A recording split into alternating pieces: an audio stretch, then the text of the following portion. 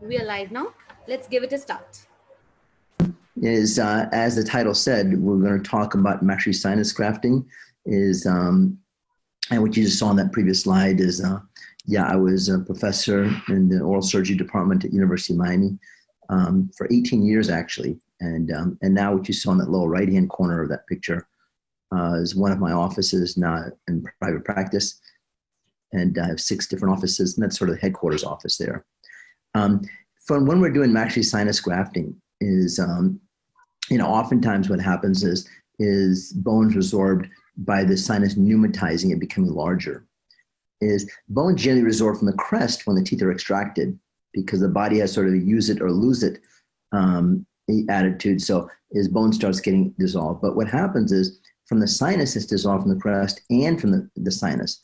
So from both sides. And that's why typically that's the area that needs most bone augmentation, because there's just so much that needs to be, so much that's been lost from both sides. And so our goals are, as you can see, accrete bone in the posterior maxilla is to accommodate for the bone that's been lost. But that bone has to be as good or better than the bone that was lost.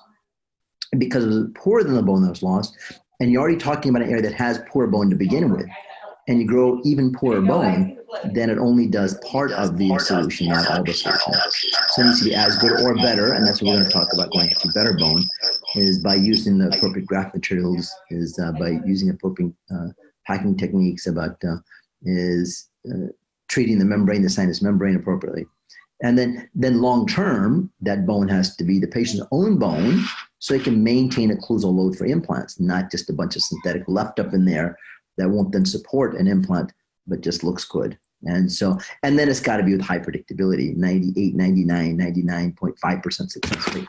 And in everyone's hands, not just in my hands, but in everyone's hands, and this reproducible. Okay, and that's what we're going to talk about. There's other options for the posterior maxilla, of course. As the top line, we're going to talk about the lateral window approach, but you can see just below that is a crestal approach. I put osteotome or crestal. Is if you just watched Facebook Live that was just by Pavel on using his specialized osteotomes, you can see that type of approach. Or you could avoid the maxillary sinus altogether by placing implants anterior to it. What was originally described as the all-on-4 procedure has been modified over the years. And in our modifications, we actually call it the full arch implant rehabilitation, the FAIR procedure. And we've made the modifications and made it very, very predictable and something that's reproducible, and have actually published a textbook that just came out a few months ago from Quintessence Publishing. And literally that's the title of it, Full Arch Implant Rehabilitation FAIR. And so that would be something to avoid the sinuses. Avoiding by putting implants posterior to the sinus in the zygoma. And that's something that's done is less frequently. It requires much more clinical skills. It requires is bigger flaps. It requires usually it's for patients that have no bone up in the maxilla at all. Is sort of the last resort. We're working on a textbook on that. We certainly have courses on that, and the textbook on that should be out within about 6 months or so. And we haven't talked with the publishing house yet, so I don't know who the publishing house is for that's going to be. And then the fourth option would be short implants, just using whatever available bone is there is to place the implants. That wouldn't work if the ridge is 1 millimeter, but maybe if it's 6 millimeters, 7 millimeters, maybe trying to get it with just short implants there. So if we're going to graft the sinus, we have to understand the sinus anatomy. And fundamentally in this short 40-minute presentation, we'll just touch on this little aspect, but there's obviously much more involved to it than this. There's the maxillary sinus, the frontal sinus, the ethmoidal sinus, a number of different sinuses. And the cells that are replaced in those sinus membranes they're all shed and drain through a common port known as the ostium or osteometal complex or infundibulum. Those are all synonyms for each other. And that drains into the nose.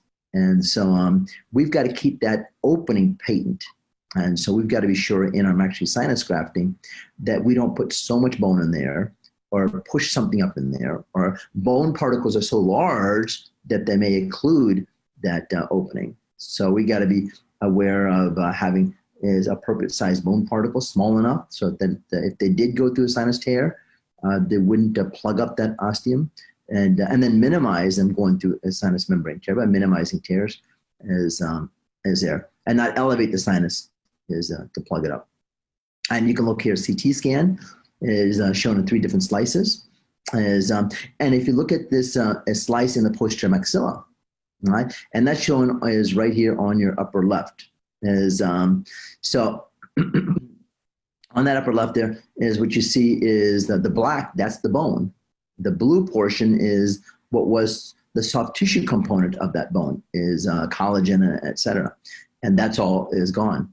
And you see on the right-hand side, is slice number 3, you see in the maxillary sinus is air, and you see the ridge, and you see the center of the ridge, the cancellous bone. And that cancellous bone almost looks like air in terms of relative density. And so you can see why I wouldn't want more of the same quality bone, because relatively poor bone is when I grow bone there, I'd like better bone growing in there.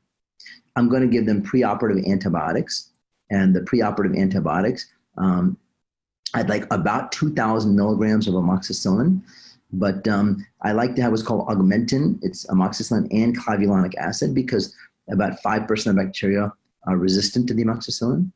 And so the way I do the dosing is I take one 875 milligram tablet of augmentin. So I will have the amoxicillin and clavulanic acid, and then 2 500 milligrams of amoxicillin an hour before the surgery.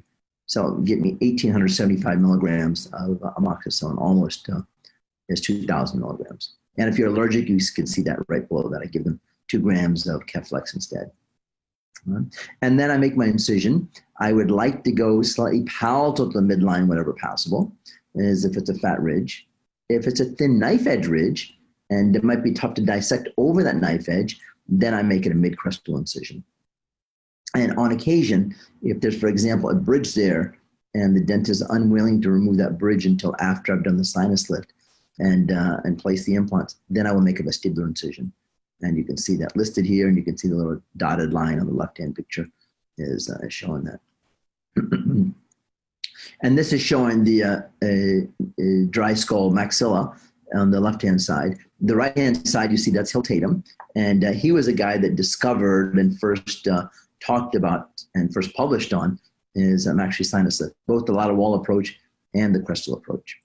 And you see on the left-hand side, the infraorbital foramen is high up. So when we're doing a sinus lift there, we're not impinging on that or any other vital structures there. And the way Hill Tatum had described it was a rectangle, as you see in the lower drawings there. A rectangle with a ... across the top.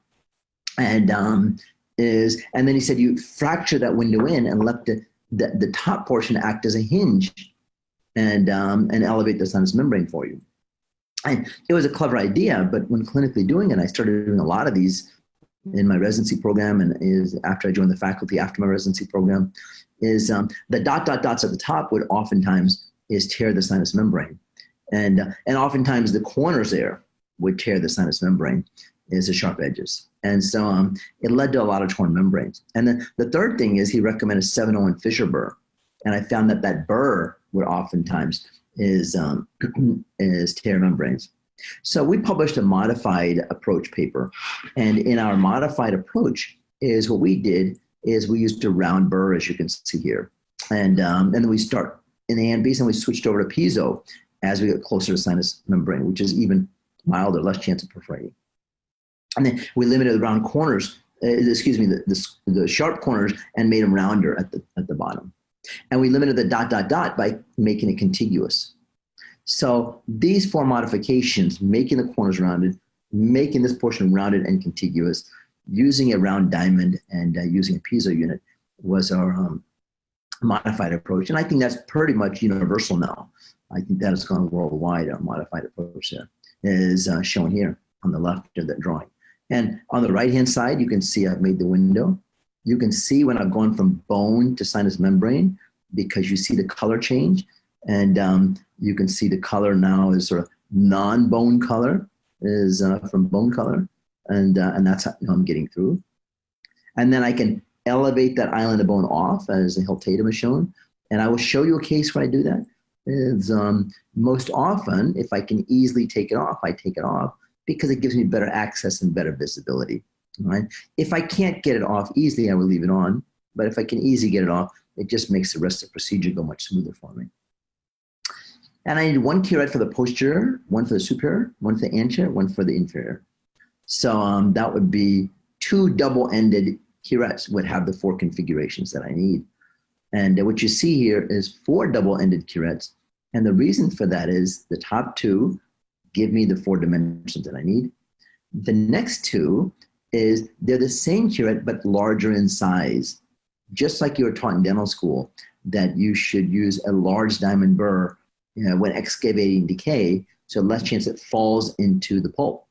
Is similarly, a large curette means less chance it's going to fall, okay, or tear the sinus. And so that's why you see 4 of those there.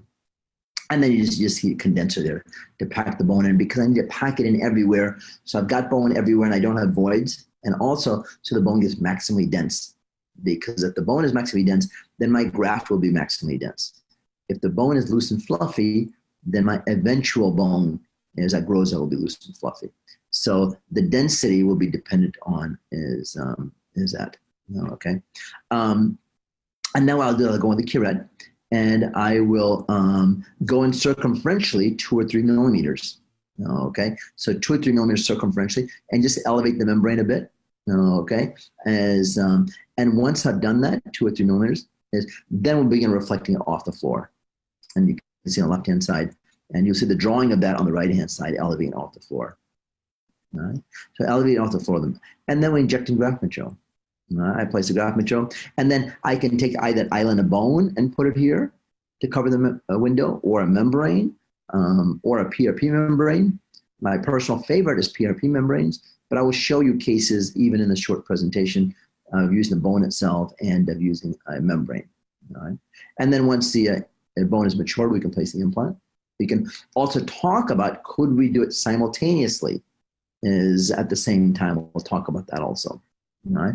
Here, this is about a 35-minute procedure, and we've trimmed it down to about 3.5 minutes.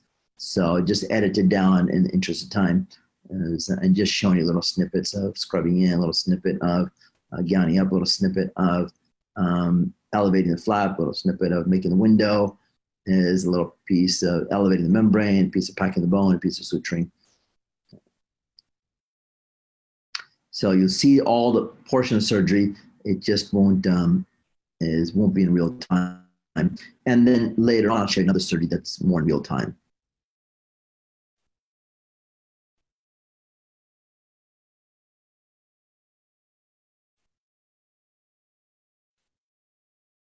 So here's our incision, vertical release in the anterior, 15 millimeters long. And then we'll start making it a round or oval window.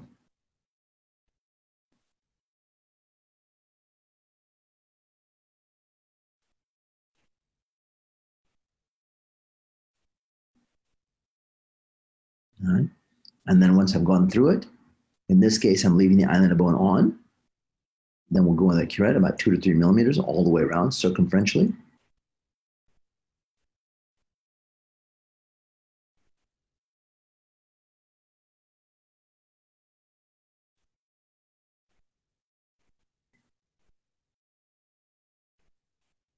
And now you can see I'm elevating off the sinus floor. Oh, okay. And you see I'm gotten to the medial wall of the maxilla.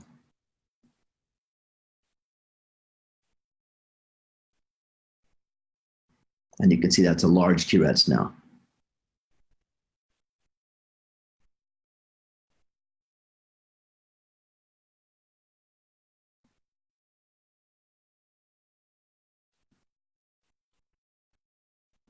Okay, I've taken tissue bank bone, and that's what we find is the best for maxillary sinus lifts.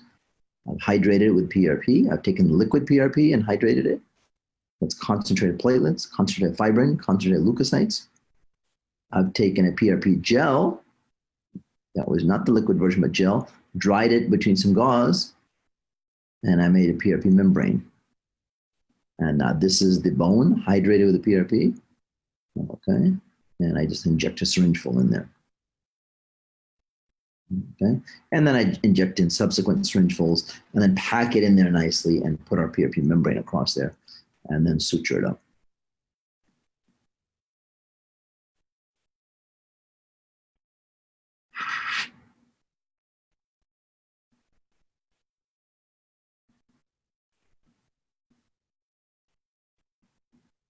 Now here I didn't place the implant simultaneously, but I've gotten that question frequently, that what happens in regards to placing implants simultaneously. Is we did a bone symposium that we hosted in West Palm Beach a number of years ago. And at that time, no one had guidelines for when you could do immediate placement of implants. And so someone asked the panel a question: when can we place implants simultaneous to the bone graft, and when they have to be delayed? And I just kind of made up the answer on the fly. I said, well, at that time, this is 2 decades ago, is all the implants were being placed were about 15 millimeters, and we weren't placing 8s and 10s to any large extent. And so we said, well, a third the length of the implant, meaning 5 millimeters.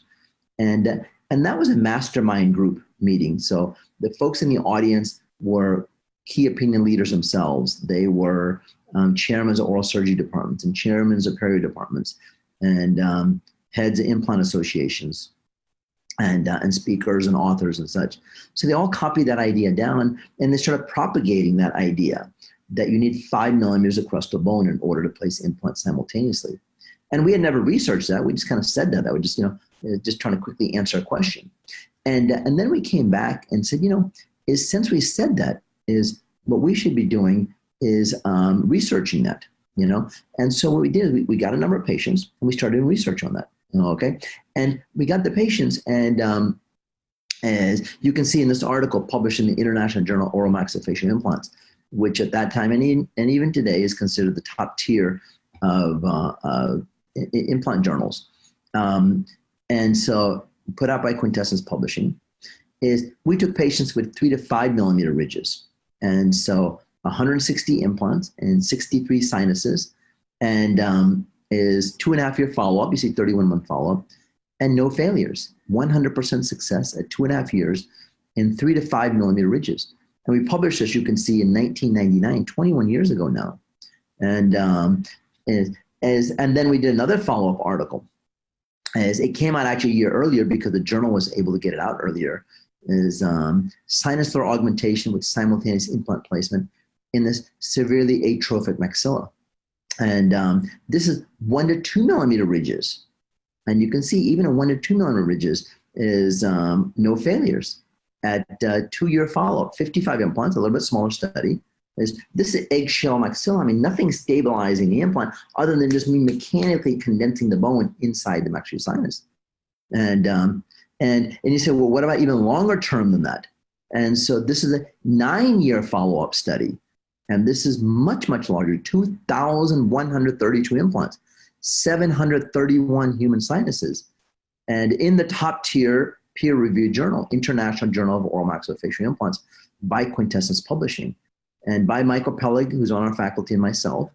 And he published this in 2006, so 14 years ago now. And is thousands of implants, is almost 1,000 lateral sinus lifts, is 1 to 5 millimeter ridges, placing implants simultaneously. And if you look over the results section, the cumulative survival rate at 9 years was 97.9% success rate. With this procedure and the techniques we're talking about, is published data in top tier journals showing a 98% success rate at 9 years with thousands of implants and nearly 1,000 lateral sinus lifts. And you see in the conclusion section, with at least 1 to 2 millimeters of vertical bone, but that's it. Okay, is 1 to 5 millimeters of bone. So these things will work. However, in spite of what I recommend is for those starting out to do it in a staged fashion. Do the sinus graft, design the bone, come back and place the implants.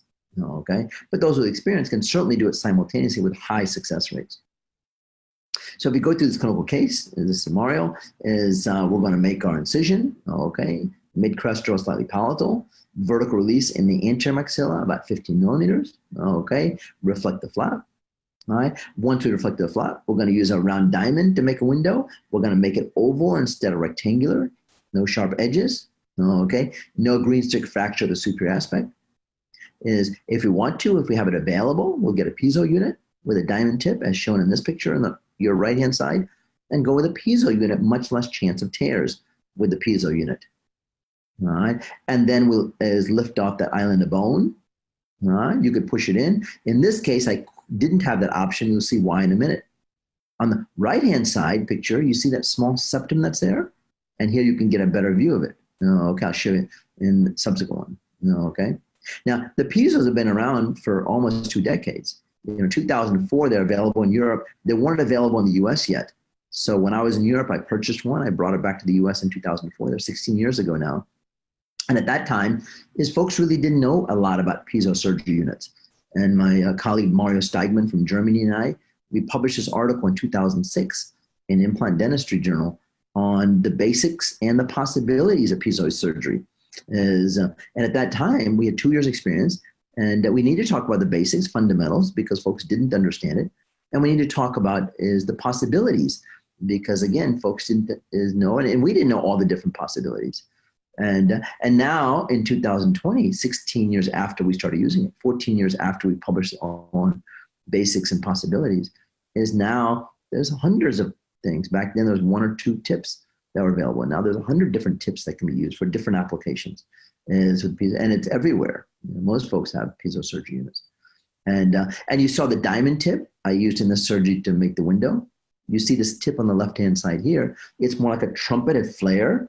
We'll use that at a much lower power setting and put that trumpet in and go around, and that will gently elevate that sinus membrane 2 or 3 millimeters all the way around, is what that does. All right? And once I've done that, then I use my sinus curettes to elevate the sinus membrane.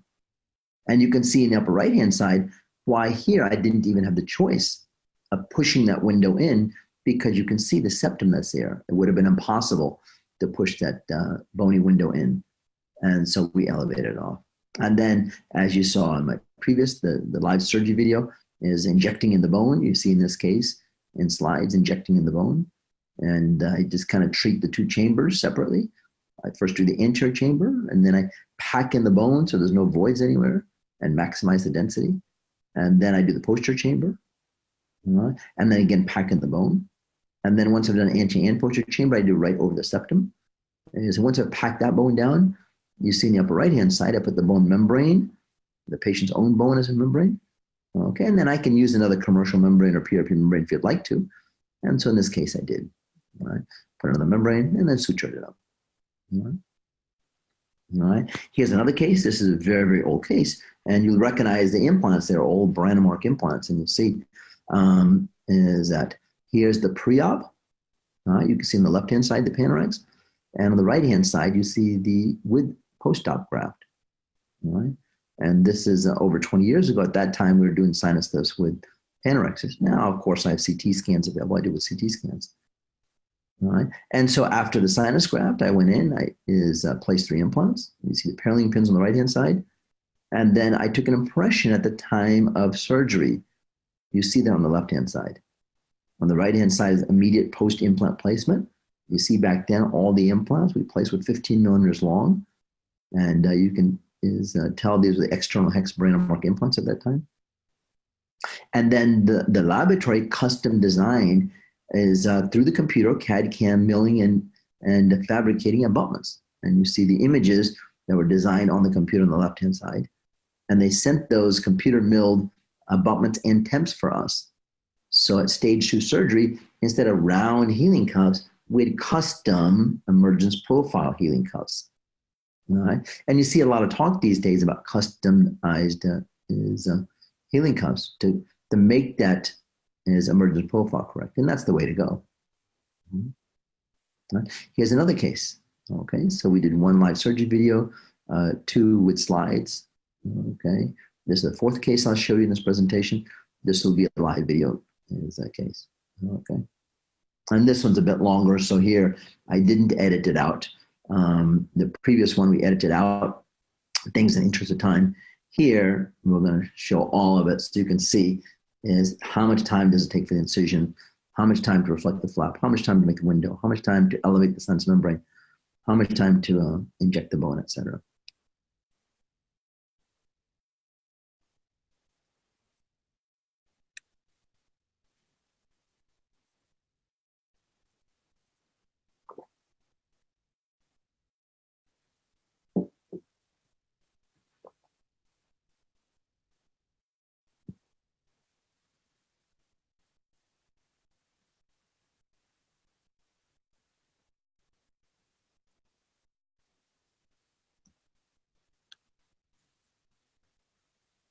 Just outlining for my residents and students is where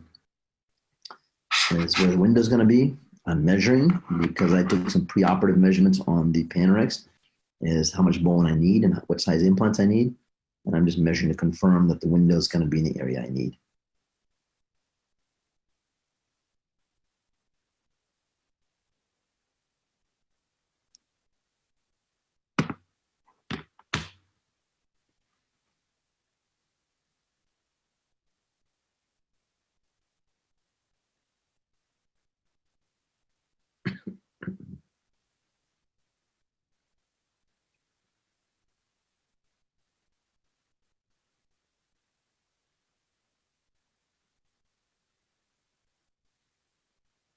Now, in a couple of areas, you can see I've gone through the lateral wall of the sinus. So you can see how paper thin in some areas that sinus wall is. I've already gone through in a couple of areas.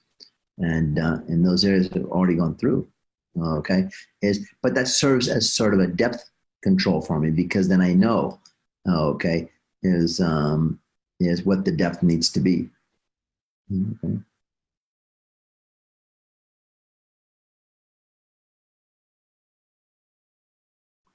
I see a question here in the chat. Can you mix the bone with blood instead of PRP? Of course you can. Okay, sometimes hard to get enough blood, but if you can get enough, of course you can. I see, can we place gummy bone for the graft in the sinus? Absolutely, and that would actually be better to make it a gummy bone consistency so it doesn't migrate, even if there was a tear in the sinus membrane. I didn't show that here in any of these cases, because in case folks weren't aware what gummy bone was and how to fabricate it.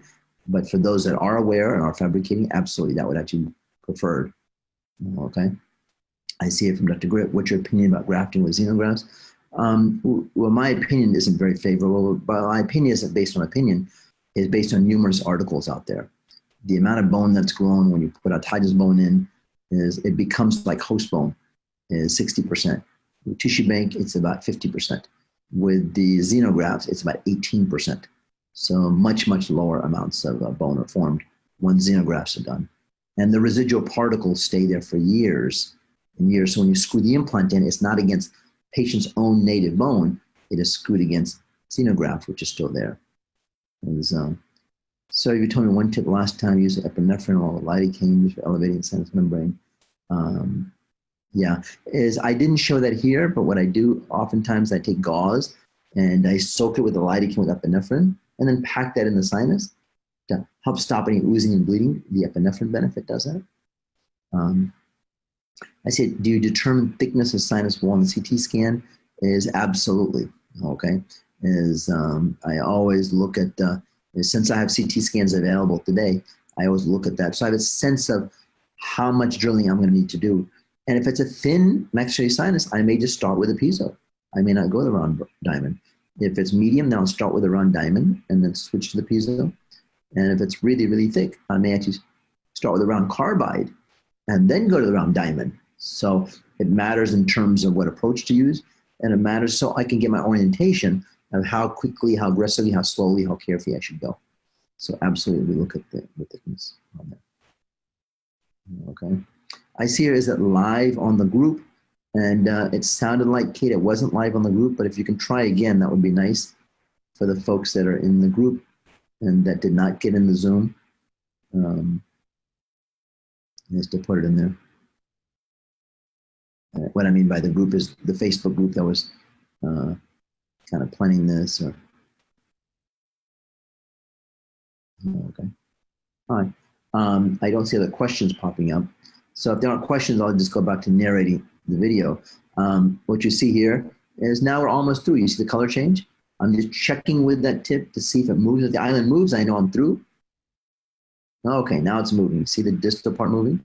But the mesial part didn't move. So I'll go a little bit more on the mesial. I can see which part is moving, which part isn't, to know where I'm through and where I'm not. Okay, now you see movement all the way around of the island. Just maybe a little bit up there, didn't move quite as much. Okay. Okay. All right. You see, I'm just checking slowly, so I say where I have movement, and here's where I don't.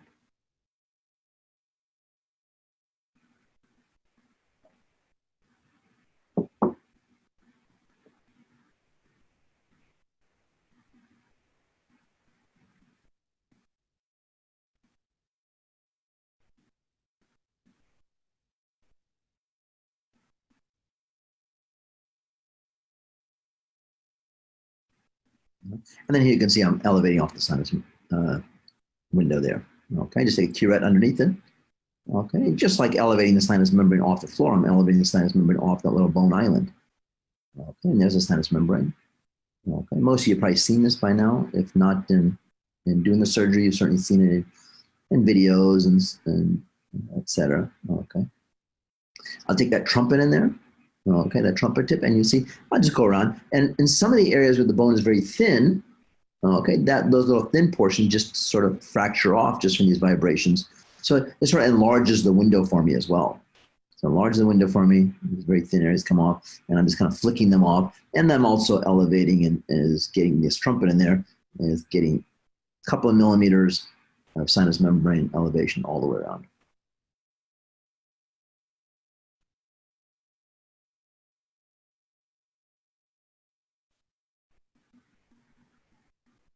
And you can see just got a delicate motion there. Okay. There are some piezo tips that look like curettes, but you see how thick that tip is?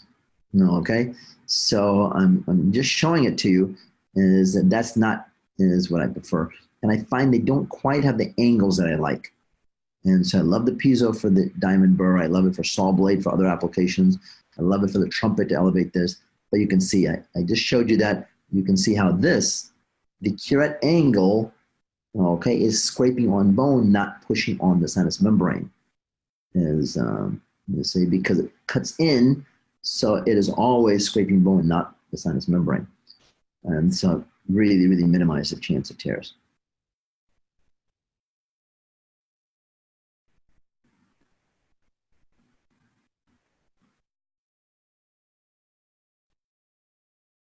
And if there's more questions, just type them in that chat box, and I'll be happy to answer them.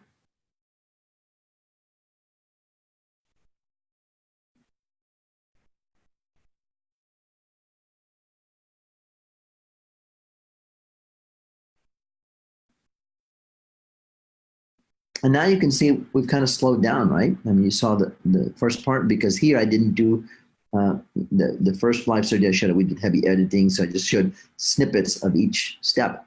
But here, this is more in real time. And you can see I, elevated the flap quickly, made the window relatively quickly, took off the island of bone quickly. But now I've slowed way down. I'm taking my time, going a little bit of time, a little bit of time. So much, much, much slower. And then when we're packing the bone, then we'll speed back up. Putting the membrane on, suturing, we'll speed back up.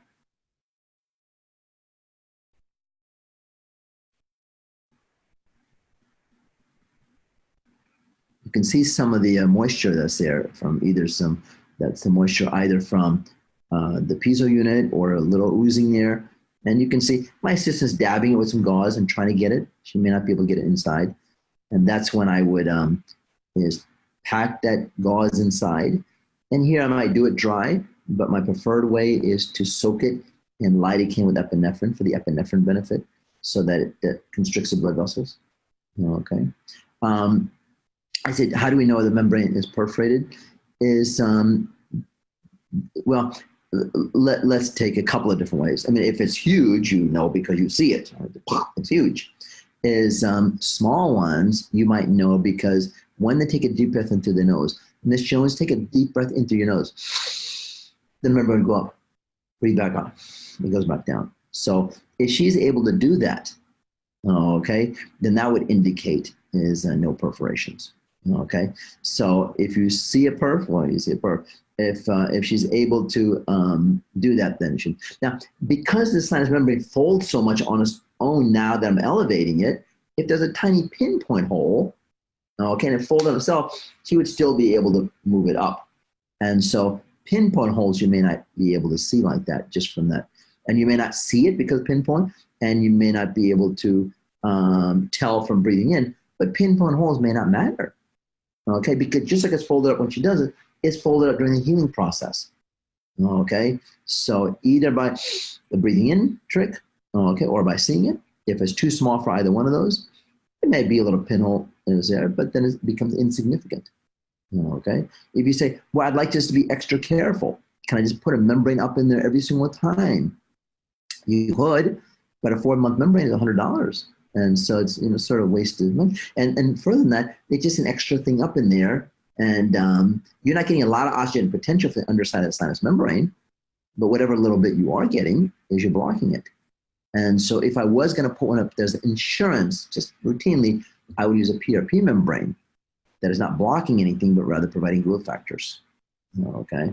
And plugging up any endpoint tears.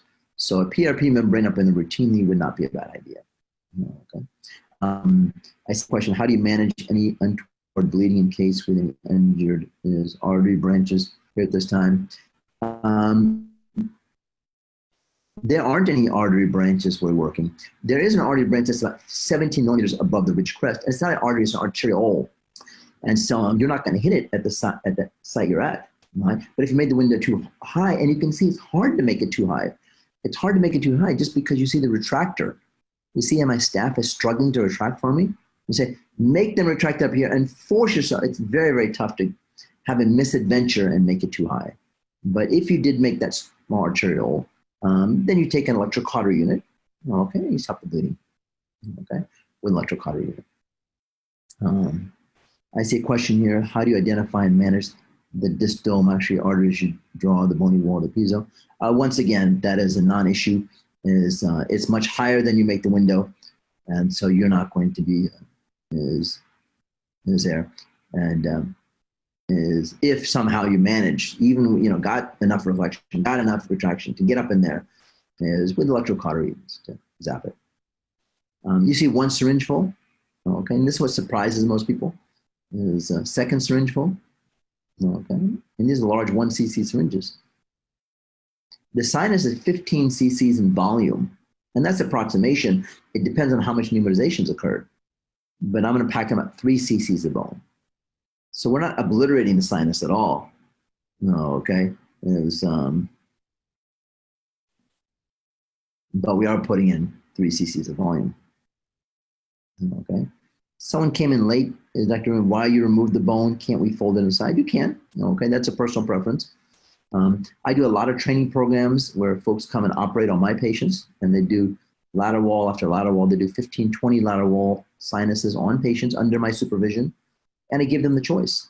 And if there's a patient that needs bilateral, I say one side, leave it on, one side, take it off. And I find about 95% when they're given the option, prefer to take it off. Okay, and there's 5% that still prefer to leave it on. That's fine. Okay. So we know if the membrane is unbroken, if the patient during inhaling, lift the membrane and during exhale, put it down. Yes. Okay, Dr. Lanza is when they breathe in and out, if it goes up and down, that means a neural perforation, or perhaps a pinhole perforation that folded on itself, but then it's clinically insignificant, so we don't need to put a patch on it.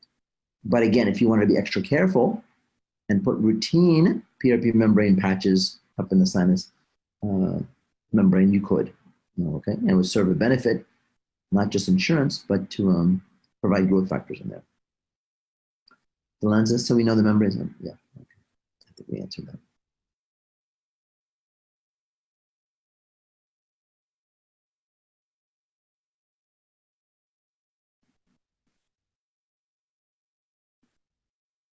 Again, I find for the novice is when they're starting out, they're just surprised about how much bone needs to be in there.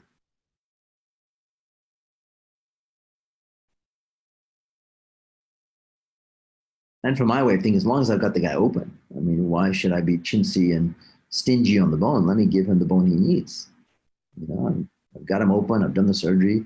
Let me spend an extra 1 minute and an extra bit of money and give him the volume that he needs. If you didn't remove that excess around the periphery, that would be fine. Okay, the body would resorb it. I'm a little OCD about things, so I'm removing all that excess there. I see a question from Dr. Hazari. Have you ever had to abort the process? Under what condition? Oh, sure, lots of times. Before I told you, I've been doing these for so many years. We didn't always have CT scans available. When I started, it was panorexis. And sometimes you didn't see pathology in there. And you get in there, and you elevate the sinus membrane, it falls down. Elevate the sinus membrane, it falls down. And you find that there's a big old cyst up in there, and or a big old polyp. And so while I'm there, I want to make the patient healthy. And so I would curette it out. And, when there's that, even though I'm curetting it, I'm irrigating it well, if there's any bacteria left up in there, I don't want to take a chance on my graft. And so we would abort and come back and redo it.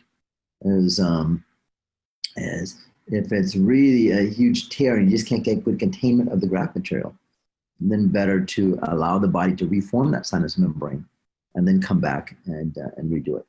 So with pathology, I would do it. And with large tears, I would do it. I've heard this one guy that used to do chin blocks and never really did a lot of sinus lifts, is Mike Picos. And he says he's never aborted a case. I'm like, well, if you've never done a case, you never aborted a case, okay? But when you do thousands of them, I mean, we literally do thousands per year of these lateral wall sinus lifts. And this is what we're known for, and published books on this, and lots of articles on this. And so, of course, I see as a must to place the membrane before repositioning the flap. It is. No, okay, it really is must to place the membrane over the lateral window. Any contraindications for patients taking blood thinners? Yes, of course. That's a surgical contraindication. It's not that it's a sinus lift or anything, but anyone taking blood thinners, you have to manage that in advance, because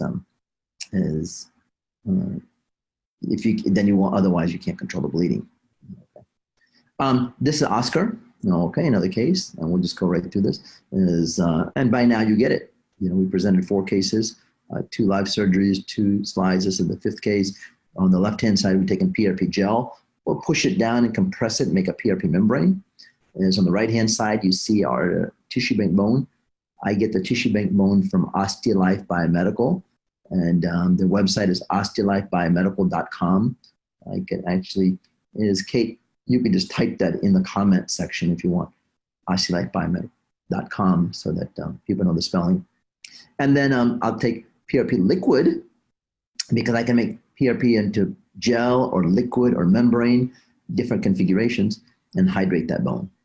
There's my window. You can see that. And it's kind of a medium thickness sinus wall. It's not thin, not thick. That's what I consider medium thickness. And then here I'm sliding that island of bone off. And again, you could leave it on if you wanted to. I'm going to go in a couple of millimeters all the way around, about 2 millimeters. And then once I've done that, then I'll start elevating off the sinus membrane. This slide is just out of sequence. This should have been obviously before I elevated. And then we'll take the trumpet, okay, go around circumferentially and elevate that sinus membrane as I showed, because I had that slide out of order. There's the sinus membranes, okay. There we're hydrating the bone with the PRP liquid.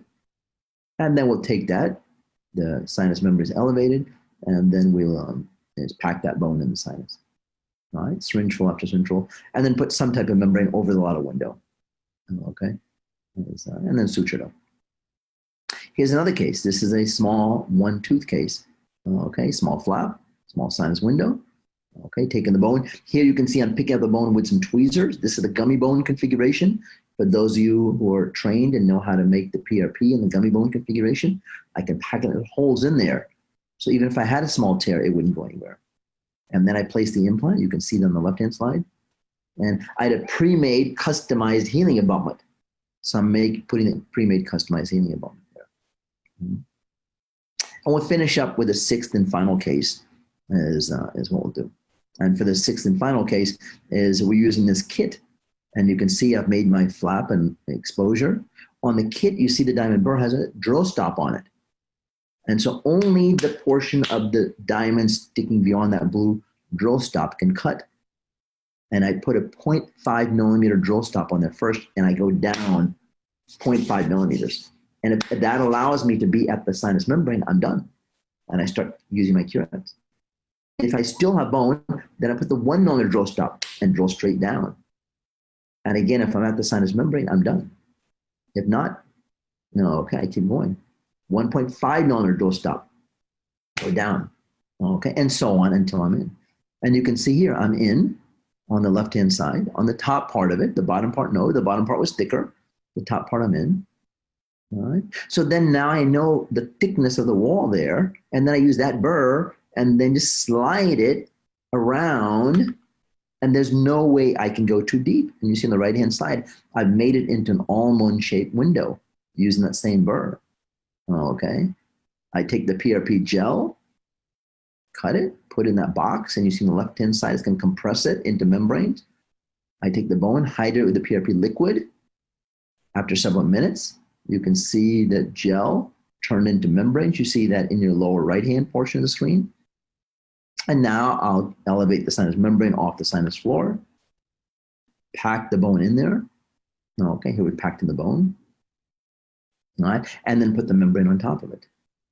Okay, and suture the membrane on top. Mm-hmm. What we started is, if I want to learn tennis, then I need to be on a tennis court, not look at slides about tennis. I mean, I can learn, but I'm limited how much I can learn just looking at slides. If I want to learn bicycling, I need to get on a bicycle and is not just have slides on it. And I can get on a stationary bicycle inside, that's better than slides, but I still need to get an actual bicycle. Okay. And so what happens is, if we're just taking lecture programs, well, that's like lectures on tennis or on bicycling. If we do model workshop, pig jar, cadaver, or plastic models, it's like being on a stationary bicycle. The best way is to be trained on patient after patient after patient after patient under direct supervision of the professor. And so we started doing that 15, 20 years ago. As with my residents, they do multiple procedures over and over and over under my supervision. Is on patients, is in a variety of cases. And after that, it's easy to replicate in their practice. And we open that type of concept up for non-residents, people that are not doing full year programs, to come in, spend 3 days, 4 days, and do, for example, 15, 20 lateral wall sinus lifts under my supervision, case after case after case after case after case.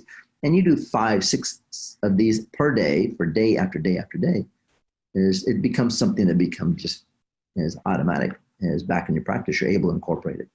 And so we offer that type of thing is with live patients for lateral wall sinus lifts, is for the Curie technique, the bone plates, for the ramus block harvest and such, for the all-on-4 concept, where you do the all-on-4 procedures, for, of course, routine implant placements, for soft tissue management, is going through small openings and elevating the sinus and such. And so all of these types of things, I will do them under my supervision, and with a high faculty to student ratio. Will be me, and I'm training 2 people, okay, not 200 people in a live patient setting. Is 1 faculty for every 2, maybe is 2 chairs of doctors. I say, what's the difference between PRP gel and PRP plug? PRP gel, you get a large gel. You take that large gel, and inside that little PRP box, there's a place that makes membranes, and there's another little circle. Okay, you take that large PRP gel and you put in that circle, and it compresses it down to 1/4 the size. Okay, so now it can be put into a socket, but it's 4 times as dense as the gel. And so if I'm going to put it in this crustal sinus, I wouldn't need it 4 times as dense. I want to have that gel get in there. If in a socket I'm going to put it, I'm going to put something alone, then I prefer the plug, because more dense, more growth factors in the same volume than the gel would be, so I prefer a plug. But in a socket, I would typically prefer actually bone and then a membrane over it, bone and a PRP membrane over it. So you go, when would I use a PRP plug?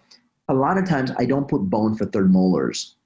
And so if I'm not putting bone for third molars, then a PRP plug is better than PRP gel, because it takes gel that's this big, and you would end up putting 1/4 of it in there, compresses it down, and I'm able to put all of it in there. Okay, so it increases is the volume where I'm going to use my gel, and I'm not putting in this socket grafting. Okay, so that's what I would do for the PRP plug versus PRP gel. So you can see PRP plug doesn't have a lot of applications. And then to conclude here is the last couple of slides. I give post-op instructions. I do a lot of books, and one of the books is actually on Maxillary Sinus Grafts. So it's 181 pages, digital. All the 6 cases I showed you are in that book. There's about another 25 or 30 cases in there, step by step by step. Everything I talked about is in that book. And if you will send Kate, who's organizing this, a email, then she can send you a complimentary copy of that book. Okay. And Kate, I don't know if you're able to get this on the folks in the Facebook group, but otherwise you can offer the same thing as there as well. Okay. And then complications, can they happen? Of course. I see complications mainly when people are have bacteria in the area. An undiagnosed perio or endopathology is, or a extracted tooth in the area.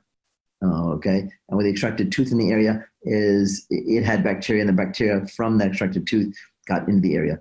And so I'd suggest be careful of those. Although theoretically there's hundreds of reasons of complications, but these are several common ones that I've clinically seen over the years. Okay. Thank you, Dr. Ruth, for saying thanks. Here's my email for anyone that wants to reach out to me directly. It is Dr. Garg at implantseminars.com. It's very easy. And so you can jot that down. That's not my cell number, that 305-935-4991. That's actually the office number, but you can always call the office. That's the office number. I'm happy to give you my direct cell number, but it's just not on the slide for some reason. But email works well for me, drgarg@implantseminars.com. And that on the left-hand side is my main office in Miami. I've got 4 others. I have an office in Arizona, and then I have 2 offices in Dominican Republic, one in Santo Domingo and one in Santiago. The offices in Miami are mainly for private patient care. The office in Arizona is primarily for training programs, to train you working on live patients. And the 2 offices in Dominican Republic, both in Santo Domingo and in Santiago, are primarily for training programs, to train you. And I've got full-time staff there that find patients and screen patients. It's for training programs, so you can come down and do these procedures under my supervision. Okay.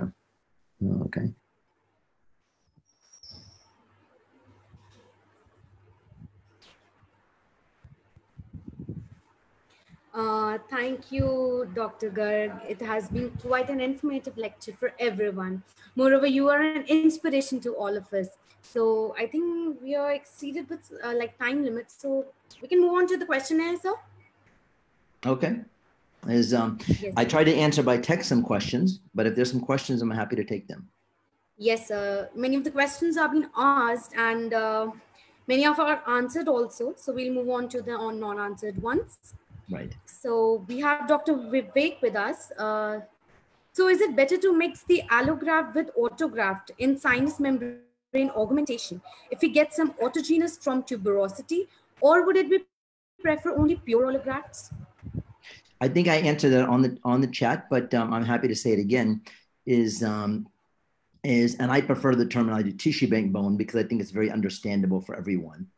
So tissue bank bone alone works very well for sinus, but if you can get some bone from the tuberosity while you're there anyway, of course it will upregulate it. And so the best will be the tissue bank bone with some tuberosity bone with some PRP liquid. That said, the tissue bank bone alone would be fine if you didn't put in the autogenous bone. Definitely, sir. And next we have Dr. Raj Bala. How about ground tooth structure dentine graft as a graft for the augmentation? I don't know, and I don't know what country that question came from, but I can tell you in the US, my experience here is that ground tooth structure it works fine, okay? But here it's very expensive and very cumbersome because I have to purchase a grinder, first of all. That's number one. And then you say, well, but then the teeth are free. Yes, but there's chemicals I need to then purchase to dissolve out the pulp and then rinse that off. And by the time I'm paying for the chemicals, it's the same cost as tissue bank bone. And it's very labor intensive. I'm a surgeon, and to have patients open and take my time and patient time makes no sense to me to take a tooth. And I can't do teeth that have crowns on them. I can't grind them, certainly. I can't grind teeth with composites in them or amalgams in them. I can't grind teeth with root canals and gutta percha in them. So the only teeth I could realistically grind is virgin teeth. And I honestly don't extract a lot of virgin teeth. And maybe third molars, but when I'm doing third molars, I'm not grafting anything. And so other than that, I don't really extract many virgin teeth. And if I were to extract a virgin teeth, it would probably be periodontally involved. And then have a laborious process, take a hand piece and grind off all of the soft tissue, and then crush it, and then soak in chemicals, and then remove those chemicals, I'd rather open a bottle and be done with it. It's not worth my time. And the cost is no savings. So I've got a product that's not a better product. The cost is the same. It takes more time, is energy for me. So to me, it makes no sense clinically. It's a neat little product. It's a neat thing for people to talk about in symposiums. Here's a novel topic for me to lecture about. So you see it in symposiums all the time. But clinically, I don't think anyone would do that long term. So saving time is the key, right? So next we have Ed Garg. What is your opinion about other systems such as the DASC system? Oh, they work great. I showed you the final system was the burr, okay, and using a burr like that absolutely works. Is there now is the system I showed you is like the DASC, but has a drill stop on it, and so you can do it with a drill stop. You can do it without a drill stop by feel, just like we do around burr, and any of those is work. Okay, absolutely. Okay, so we have Dr. Aishwarya. So sinus window wall that we removed can be used as for bone augmentation procedure, horizontal and vertical defects in other areas? You could, but rarely is that such a large piece. And so as you can see from the case that I showed, the piece that comes off is so small. If you really want to take a piece, there's two good options. Is take a piece from the ramus area and use that and then thin that out. And tissue bank. The Osteolite Biomedical, the particulate bone that I use, they make bone plates and large bone plates. And you can bend those and use those. So that'd be much easier than trying to use that piece from the sinus because of the size. Definitely. Okay, so moving on to the next question, we have Dr. Ruth. How many cc's typically do you need for a sinus lift? Well, and I assume the question is about a fully edentulous patient, because fully edentulous patient, bilaterally edentulous area, and has pneumatization is probably going to be about 3 cc's per side. But a partially edentulous patient that's missing 2 teeth might just be 1.5 cc's. A single tooth sinus lift, a crustal approach, might be a 0.5 cc. And so it's going to vary obviously on the number of teeth, but I'm assuming she's asking fully edentulous, and that's going to be about 3 cc's. Okay, moving on to the next one. Dr. Ardit, which solution do you use to preserve the bone from the patient? Saline. So the bone you've harvested, as you soak it in saline. If you have the liquid PRP, you could soak it in that. If you soak it in the liquid PRP and you had to use an anticoagulant, what happens when you put the bone particles in, the anticoagulant binds up the calcium, but from the bone shaving, it gets the calcium and it gets the thrombin, it will clot up. Okay. So we have Dr. Ahmed. If you're placing implants, will you first place implants or pack the bone? Yeah, this question is with me also. Yeah, I saw that. You need to put in about 1/3 of the bone. So it's from a medial aspect. Okay. Then put the implants and then put the remaining 2/3 of the bone. Because you put all the bone first and then push the implants, the extra volume may tear the sinus membrane. Okay. If you put the implants first, then you have to try to pack the bone behind the implant, medial to it. So 1/3 bone, implants, the remaining 2/3 of the bone. Okay. So next we have Dr. Vivek. What's your take on using slow resorbing xenografts in direct sinus lifts instead of allografts? I think I'd answer that in the chat, but it makes no sense. If you take a material that's not going to resorb for, let's say, 5 years, and that's what these dead cow bone materials do. They don't resorb for 5 years. So that means where I have autogenous bone, it gets replaced with the patient's own bone. Where I have tissue bank bone, it gets replaced by the patient's own bone. And so now my implant is surrounded by host bone. But where I have dead bone particles for 5 years, my implant is surrounded by dead bone particles. That makes no biologic sense at all to be surrounded by dead bone particles. That is promoted by the companies, the commercial entities that are selling these products. Because the problem is there's no profit in selling autogenous bone because no company can make profit on autogenous bone. Definitely. No company will ever promote it. And then sometimes what happens, speakers are sponsored by companies.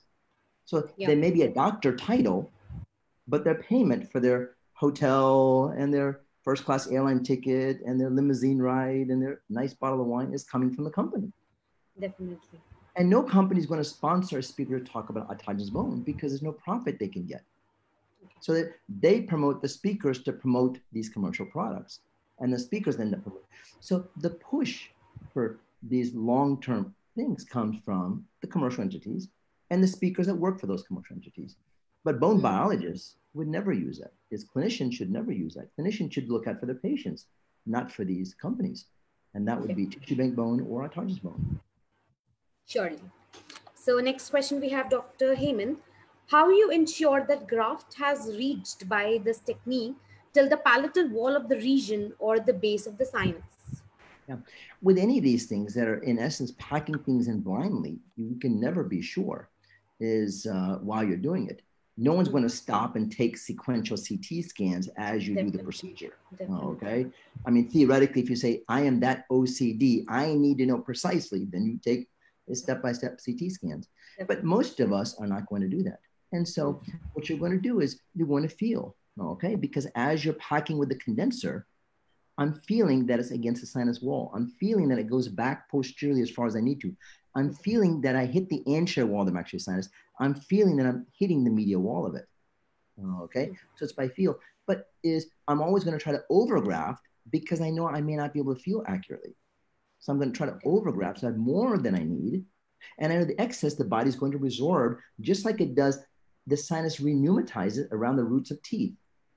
It'll repneumatize the excess bone there around the roots of the implant. Okay. Then we have another question by Dr. Jigna. Can xenograft and autograft, just a second, move on to another question, by Dr. Edgar. In an incomplete edentulous maxillary arch, what is your advice? Bilateral sinus graft or angle-tinted implants to restore the arch, assuming that there is adequate bone anterior to the pneumatized sinuses? Sure. You've got to think in that case, and I do both of them. And in fact, my most recent textbook, you saw the textbooks here on sinus lifts and bone grafting and such. And my most recent textbook is titled Full Arch Implant Rehabilitation is FAIR. And that's our modified version of the sort of all-on-4 technique that's been proposed for decades. And I do both of them, and I teach both of them, and I believe in both of them. But the end result is different for the two. Is the end result is bone grafts and implants ends up with 8 or 10 or 12 porcelain crowns, maybe individual even. Okay, that can be flossed and then have beautiful emergence profile of the soft tissues. Okay, and you may have some of the presenters present those types of cases here. Okay, that wasn't what I was tasked with, but when I show those types of cases. The end result of an all-on-4 prosthesis is a one-piece horseshoe, and the emergence profile is made out of zirconia, pink zirconia, or pink Emax. Okay, there is no emergence profile. Okay, there's no flossing. Okay, there's not even any brushing. Forget about flossing. You can't even brush it. Okay? Definitely. So what happens is there's a certain category of patients who want the best. Okay, me, you. Okay, we have a high dental IQ and we have the resources financially. We would want the best for ourselves, and we want the best for our moms and dads. And we would elect to go for bone grafts and 6, 8, 10 implants and crowns and maybe some bridges. Okay, and there's a subset that say, look, I need quick, I need fast, I need inexpensive. The truck driver, and nothing against truck drivers, but he's in different income class and different time class. He has to get back to work and drive his truck cross country. You know what? All-on-4 is what I'm suggesting to him. Okay, definitely. So it's a different category. Okay, so we have next question by Dr. Krishna. How much blood do you collect from patient to prepare this type of PRF type of membrane? Well, if you take the test tubes, and the test tubes are about 10 mLs. And so normally you need is an even number so they counterbalance each other. Okay, so for small sinuses, you can get 2 test tubes, 20 mLs. And normal blood draw when you donate blood is about 400 or 500 mLs. Okay, so if you're taking 20, that's less than 5% of what you would give in a normal blood donation. All right, if you say, well, I have a sort of a moderate or large sinus, then you take 4 test tubes. Okay, so 40 mLs. Okay, so one of the questions is there from our association GOMA itself, that our younger colleagues and are very inspired by and want to know how to become a leader and do so much for selfless for dentistry? Yeah, I think I mean, I think in India, there's no shortage of leaders, lots of leaders it sounds like that's where the question is coming from. Yes, But, exactly. I think in anything, when people say leaders, it can be any category. You can say, well, I want to be a leading clinician and good for my patients, or I want to be a leading speaker or leading author or a leading family man or leading husband or, whatever category. And in any category, it means you have to have a passion for that, whatever you want to be a leader in. And Definitely. so passion for that is dedication for that, hard work for that. And and then I think the most important thing really is early on is to get is good mentors. I was sort of blessed that I did my residency at University of Miami. It's considered one of the top tier residency programs in the U.S., probably the #1 program in the country. Okay. And the mentors, the people that were my attendings were Dr. Robert Marks, as I trained under him, and then Dr. Stu Klein, who's is renowned for head and neck trauma. And these are the guys that were my attendings at the time. And I got a chance to work with them and train under them and learn from them and try my best to emulate them. And I think that's been the difference. Had I been at a different institution and met different people, okay, it would have been completely different. So it's not easy to meet is good mentors. But I think really the dedicated mentors is try to make themselves available. I think it's a fallacy to say that the top mentors are arrogant or stuck up or too busy. I think just the opposite I think the really top mentors actually make the time and want to see folks grow and want to encourage people and want to develop people. I was doing a different webinar the other day and they asked me that could I come and do full day programs on PRP and training programs in the country in India? And I said, I'm happy to, but it's a long ways for me. It's about a 20-hour flight for me from Miami. But I said, what I would be happy to do? I would be happy to take, 6 or 8 young folks that are young and ambitious and hungry, and this is their passion. And let me train them by webinar like this. And I'm happy to do it. No cost, hour after hour after hour, and over, and answer the questions for them. And let them become the trainers of the future for PRP all over India. And now you can have 6 trainers, okay, and doing that. So the person who asked this question is the resources are here, is these offers are here. I find the limitations, not the mentors saying I'm not available or I'm not going to do it. The mentors are, I find folks limit themselves. They go, oh, he didn't really mean it. I'm going to disturb him. I'm going to bother him. I don't want to. They limit themselves. Okay. So that would be the other piece of advice is don't limit yourself. Is when someone makes an offer, take it. Someone opens the door, step through it. Okay. Otherwise the door will close. Yeah. Definitely. You need to find those doors and enter into them. You're quite, inspirational for everyone. Thank you.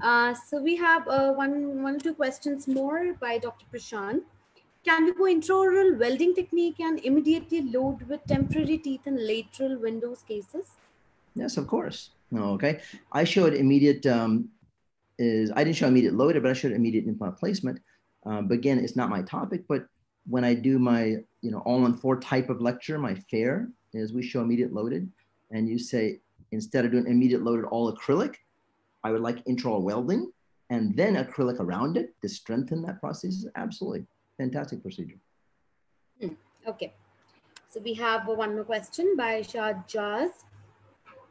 Is there any serious problem if there is sinus perforation and how to manage?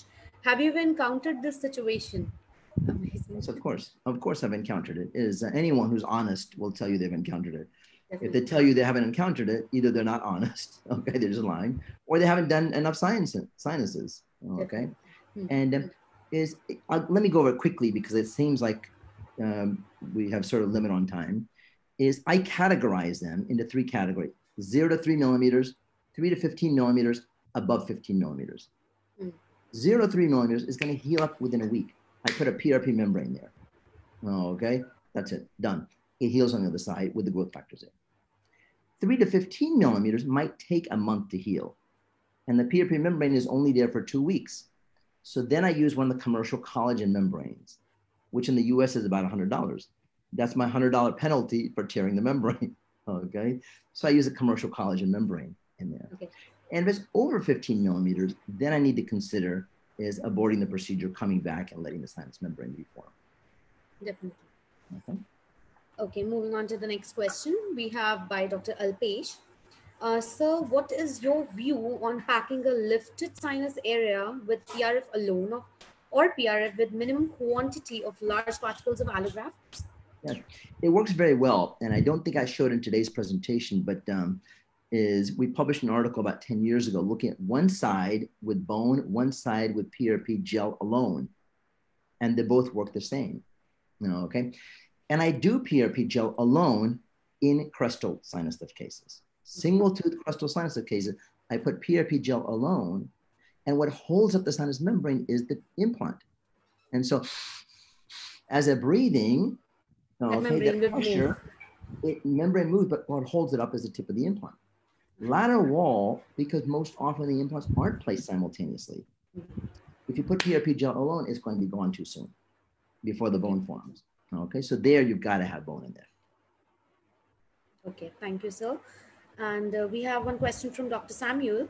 Please describe your process for dealing with pre-op sinus pathology prior to graft. Oh, there's a lot. I mean, that's a whole big topic. Okay. But the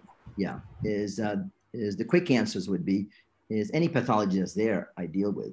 Okay, I'm trained and I feel comfortable. And if it's a cyst in there, a polyp in there, some pathology, I go and take it out myself.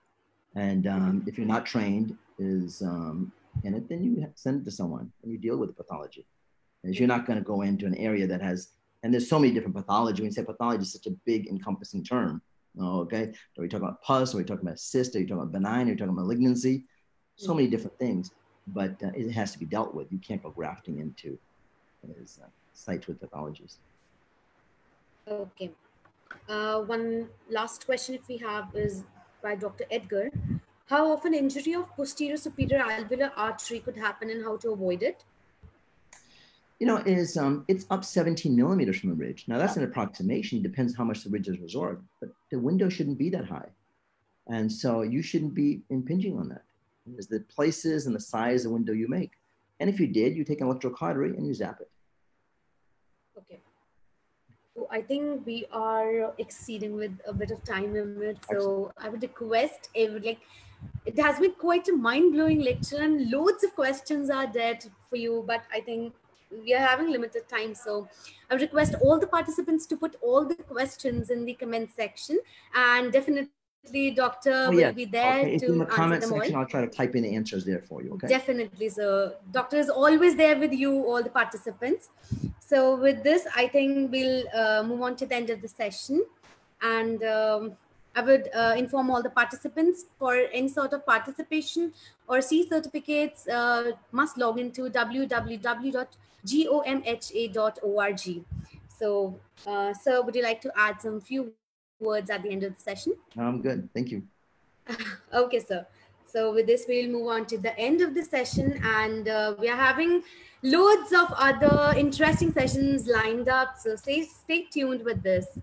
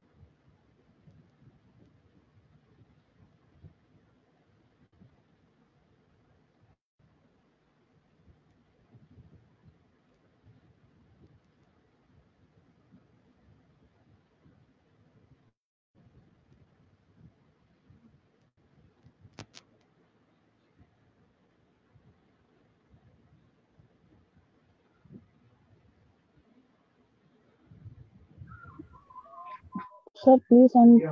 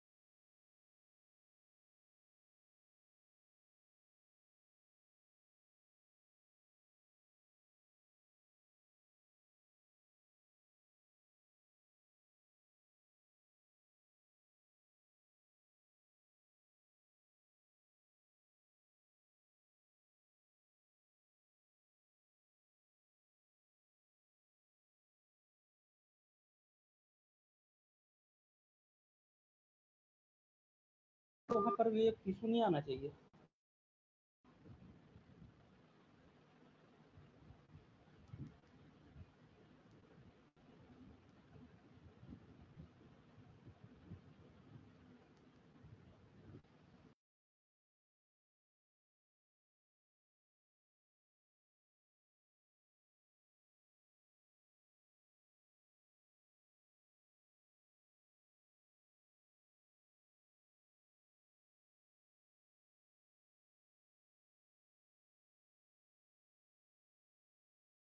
यहाँ से